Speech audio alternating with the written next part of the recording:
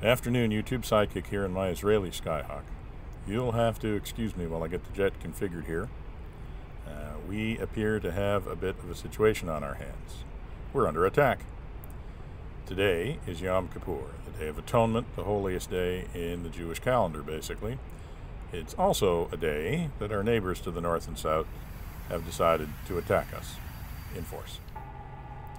In the south, Egyptian units are attempting to cross the Suez Canal and enter the Sinai Desert. Up here in the north, Syria has thrown large armored formations against our defenses in the Golan Heights. I'm not going to lie to you, the situation is very serious. The Syrian air defenses, thanks to the help of their Soviet patrons, are very good. In addition to their static SA-2 and SA-3 sites, they also appear to have deployed very new mobile SA-6 batteries. This makes it basically impossible to operate at any altitude anywhere near the front line. They also appear to be very well equipped with Shilka radar-guided AAA vehicles, and it looks like maybe even manned portable SA-7 IR missiles. We have already had several jets that were lost today, including at least 4 Skyhawks. This cannot continue. Our ground troops are very good, and they occupy well-chosen positions, but they're thin on the ground until the reserves arrive. Also, we don't have a lot of artillery, so they depend on the Air Force to provide fire support. We're going to have to find a way to be effective even in the face of those SAMs and those guns. So we're out here today with a load of Mark 82 bombs, and frankly we're going to drop them on enemy tanks, or we're going to die trying. Apparently the tankers have blunted the first advance and shot up the bridging vehicles that they need to cross the anti-tank ditch. Now the remainder are milling around waiting for more to come up. So this looks like our chance. As far as targeting information goes, we have simple instructions. The enemy are in front of Tel Avital, which is what you see coming up in front of us. You can't miss them. Just look for the smoke of burning tanks. So, the plan is first to do a quick pop-up, see what we can see of the target area, and then plan our attack. So up we go. Okay, we're going to deploy countermeasures every time we pop up as soon as we get that tracking tone. Okay, I see some smoke. Okay, look at the smoke, the southern smoke there, near the road junction. Okay, got it. All right, keep going with those countermeasures. Let's go down and figure out a route so we can drop on those tanks. Okay, let's go back here a ways.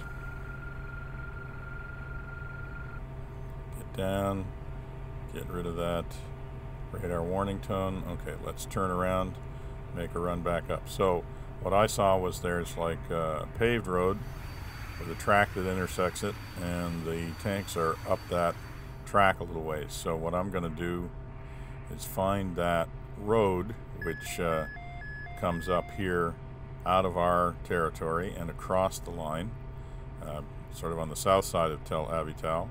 We're going to use that as the mark. We're going to pop up when we hit it, look to the left, find the track junction, go up it, find the tanks, and try and get on them as quick as we can. Here comes the road, and we're up.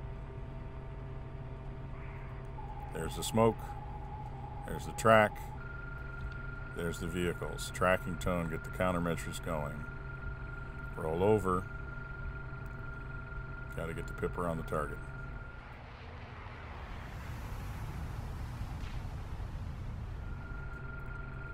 Alright, hold it steady just a little while longer. And pick it, and we're off. Alright, that's round one. Definitely are a few folks in the valley who don't want us to be here.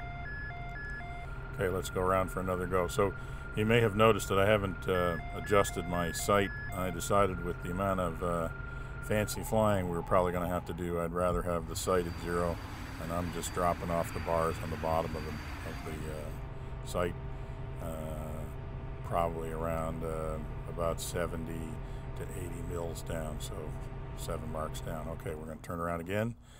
Let's do it again. Dropped 4 bombs that time. We got 6 left.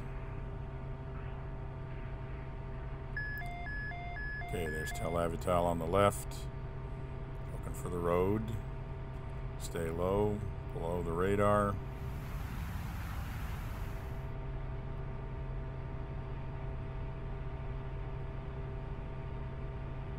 Okay, the road is coming up. There it is. Up we go.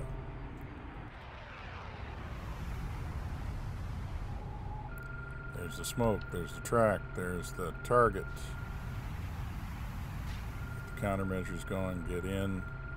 Roll in. Now we're a little off to the left. Ease it back. Ease it back. Up a little longer this time, maybe. And pickle. And off. Pull hard away from that AAA. Get down low.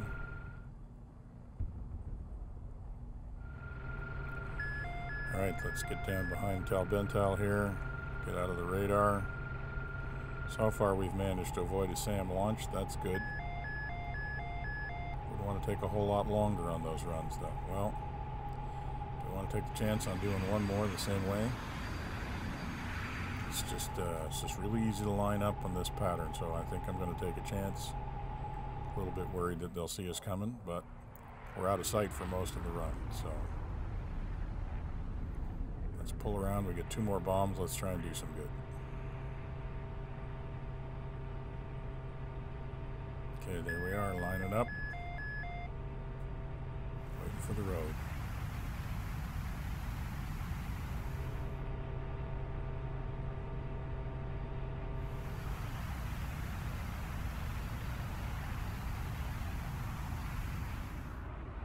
And we're up. Rolling over, looking left. There's the smoke. There's the targets. Hold it a little bit. Make sure we're lined up on that track. Okay, last chance. Gonna drop a little bit longer this time. And pickle. And break out of here. Alright. Let's get down.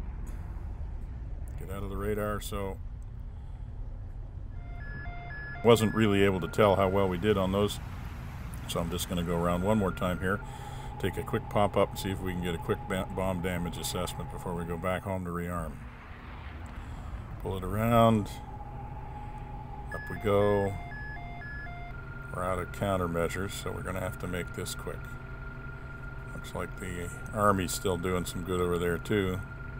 Yep, I see at least 3 fires down there, so I think we did our bit. Still an awful lot of Syrian vehicles down there though. Yes, my friends, it's fair to say there is still a lot of work to be done. So I'm back off to rearm. If you're enjoying these videos, please subscribe to the channel so we can keep making them. For now, this is Sidekick, signing off.